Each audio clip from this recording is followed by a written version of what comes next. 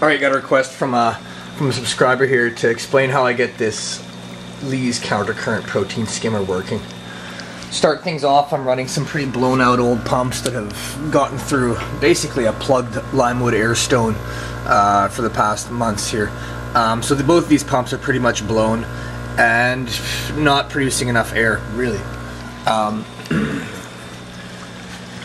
Producing enough to get it to run just fine. I shouldn't say they're not producing enough, just, you know, I'd like if they produced a little bit more. Nevertheless, if you understand how these things work, you're rocking. There's just a three-part understanding to how to get these things to produce the foam fractioning you want.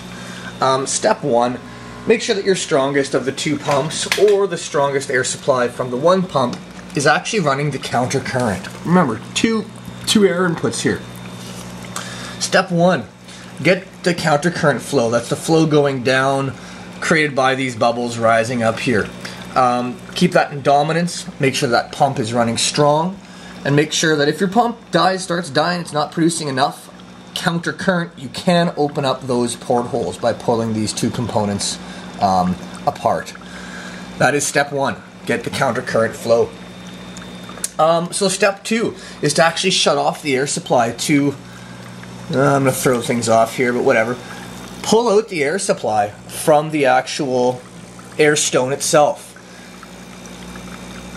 Again, getting dominance for that counter current and slowly increasing the air supply for the air stone itself, the Limewood air stone.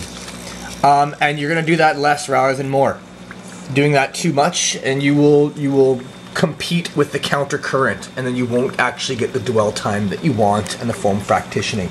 So I've barely increased that on there. I'm just producing enough air, and we can see if you're producing the right amount of air from the air stone, that column should almost cover up the entire stone itself. You should see those bubbles go lower by having less of them there. I know that's counterintuitive, but that's the way it works.